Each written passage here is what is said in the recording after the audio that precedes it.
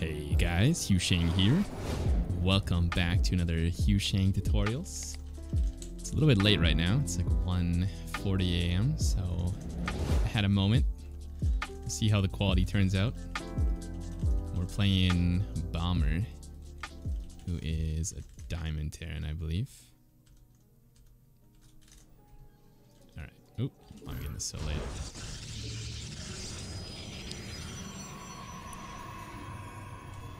Alright, so we'll kind of keep with the format here of playing macro. And we're on post-youth. So this map does have some downsides. It's kind of hard to push the opponent on two bases. And they can also hide their game plan pretty easily. So we got to be careful, because they can kind of pretend to be walling off here and taking a base, but actually one base eliminating us. Maybe a map I should even veto with Protoss, actually.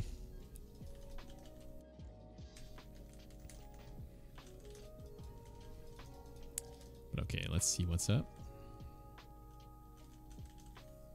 Okay, no full wall. So we're getting a diamond. I think in diamond you should start harassing them like this. Even just a little bit to throw them off is really strong. The important thing is you don't mess up your own builds, so you don't want to do that. So don't like over focus on harassing them, but just do just barely enough so you can keep up with your own build and try to increase the limit over time. Your probes are under attack. So we hit them a little bit and then we just, you know, shift queue some moves.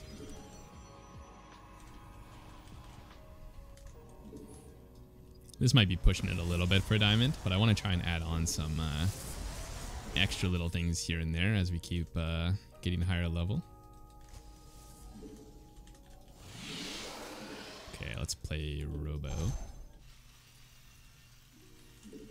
I really like getting this Robo before Warp Gate, actually. I think it's a pretty strong way to play. So he has one gas, he has a reactor now, so he's probably playing Factory, but can't be sure.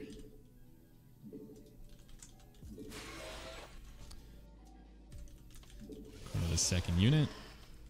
There might be a small moment here where the Stalker's not out and the Reaper's here, but it's a little better if you send the Adept out to put on a little bit of pressure of your own. Otherwise, you're just the one taking it.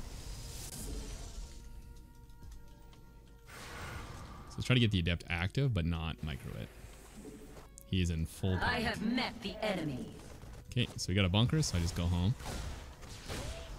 Let's get obs. Now we see a second barracks here, so we could blind counter him and go for a Robo Bay, but I think most of the time you won't get a beautiful scout like this, so combat is upon let's not overreact too hard.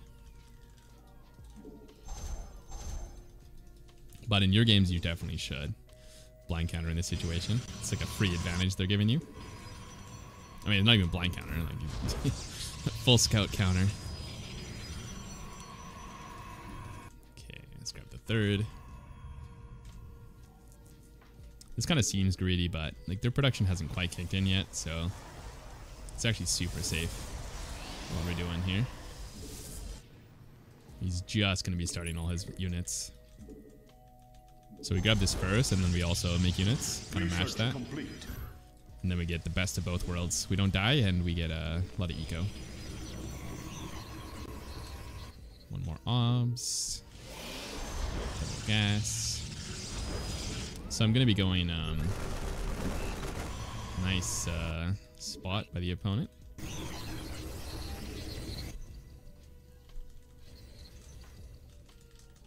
Okay, let's start warping in. Get a shield battery over here, and then we're gonna go Colossus.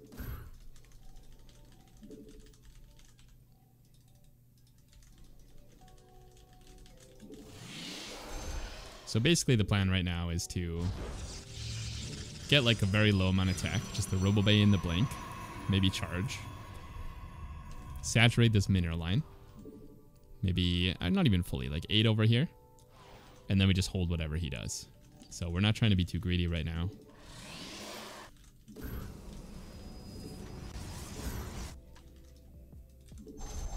A couple more gates maybe. Charge. Research complete. Yeah, and even this probe amount is plenty. Let's cancel a couple. So he's got his push here. Keep warping in for that. And it's really important you don't get too many probes here. But if you do make a lot of probes, sometimes it feels like the game is easier because you just get away with murder. And it actually is easier, but it's more risky. So you want to actually play more safe as you get higher MMR. I actually have no energy. Kind of unlucky.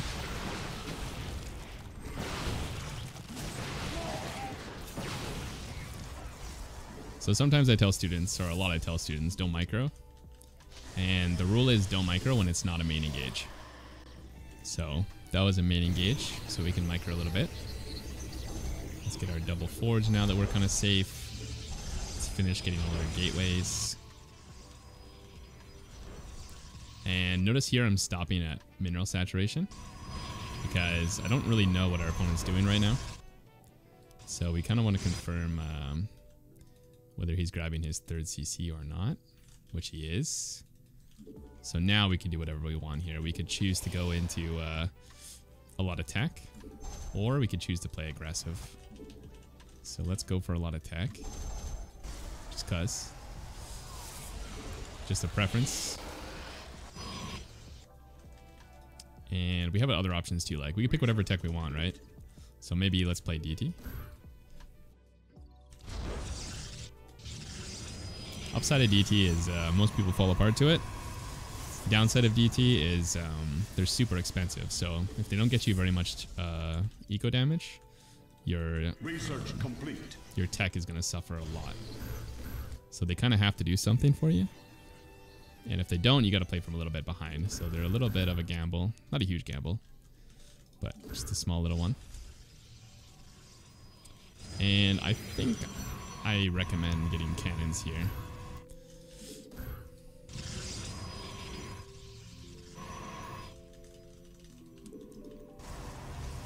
I think at this MMR it just makes everything easier. Like you're not pushing too hard in the grid.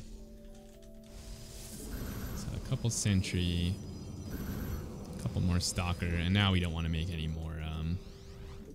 more stalkers because the stalkers are not as good at fighting. So you want to kind of have some, but you really want to cap it off quickly.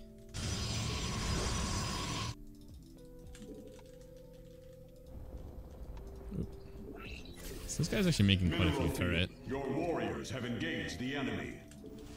But the DTs will still be effective as long as we wait till he moves out. And maybe we'll get the blink upgrade. Mineral field depleted. Mineral field upgrade complete. Okay, so now we're really we don't have good vision. So what we need to do here is just put some zealots around, or some probes, or pylons, or remake these observers just to cover more ground. Maybe kill this tower as well. Mineral field depleted. Just make sure we can see like anything that's coming our way.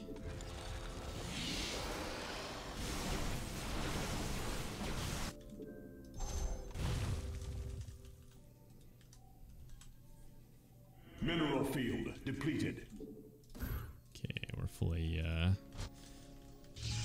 saturated here. Got the full pylons. Let's add a bunch of gates. And where's our obs? So we kind of want to have vision of like whether he expands. And then that's when we go for our push. So right now we're kind of just chilling, waiting to see what he's gonna do. He has no fourth base yet, so there's no point in sending these DTs in at all.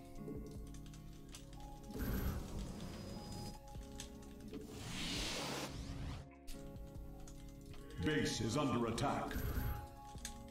Some pylons over here maybe as well. Some more vision. Research complete.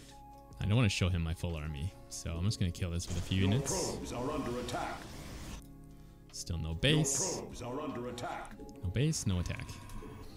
Your probes are We under could tech up a attack. little bit though. Or we can just keep massing units and once we max, then go. Maybe let's get Templar Archives. Maybe a couple more robos as well.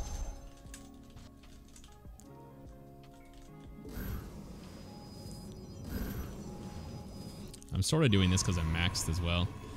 Like, I think if you're going to hit a timing like this, you don't want to add a bunch of tech if it's going to like hinder your push. Upgrade complete. I think we should be careful here too, because he's kind of expanding slowly.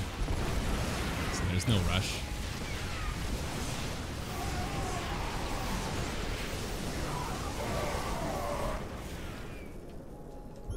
We could maybe just wait for him to move out. Or you know what would be sick play? Should we do sick plays? Yeah, we should probably do sick plays. We did get the DT blink, so I'm gonna shift these in. Hopefully he doesn't die. He's still not moving out, so I think we're gonna start going for air if he refuses to move out here.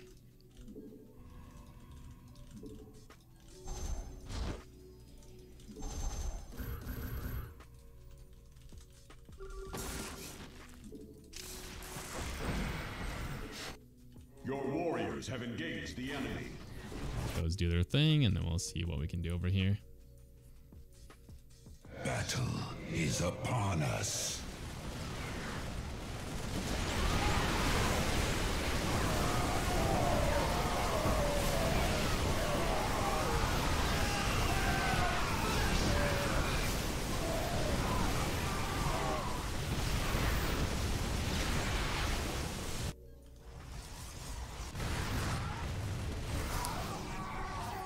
So this fight, we were a little more confident going in because we had the DTs on the one side. So he kind of had to split his army, which makes it difficult to defend on both sides. So it's a bit easier to trade there.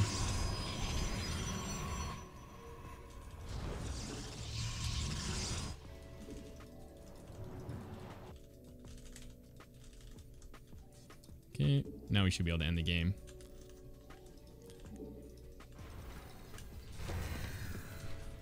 It's good being not as aggressive. Even yeah, we are ahead, but it's very good to be this measured with your attacks because it's pretty easy to throw games in Starcraft 2.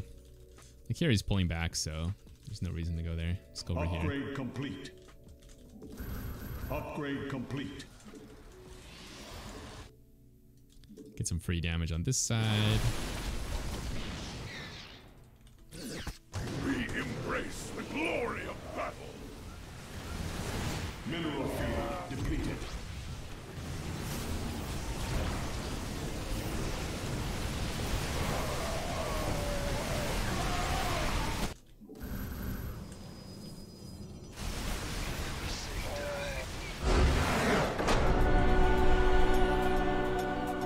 Good game.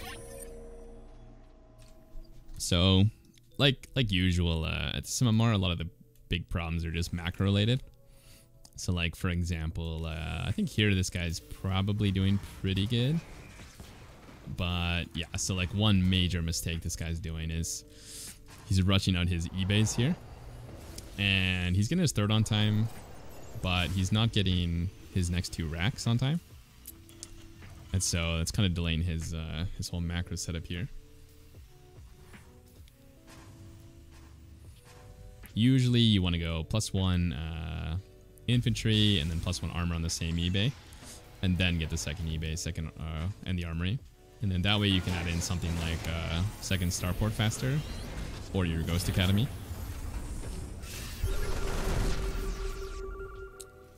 Yeah, and you can see here he's really cutting hard into these workers. Okay, now he's getting the 5 racks. I mean, it's not so bad. He's got the general principles. I'm not sure what his MMR is, but he could be a D2 or D1 even.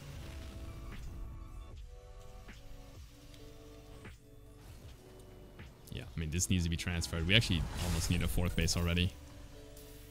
We're a little bit slow on the bases. And what are we going for? Like drilling claws, like this is definitely bad, I think. It just delays your wood mine production too much. And what else?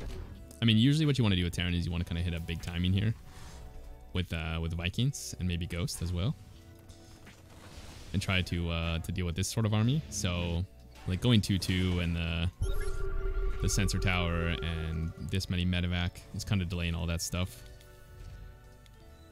So I think that's mostly where he went wrong. His 4th is definitely late as well. Yeah, this fight was amazing for us. Like, he just doesn't have the Viking and the Ghost to actually deal with this army. He maybe needs like 10 Viking and then 3 to 6 Ghost, and that would let him compete with this army. But it's all kind of late due to the medevacs and then due to the miscellaneous tech that's too much.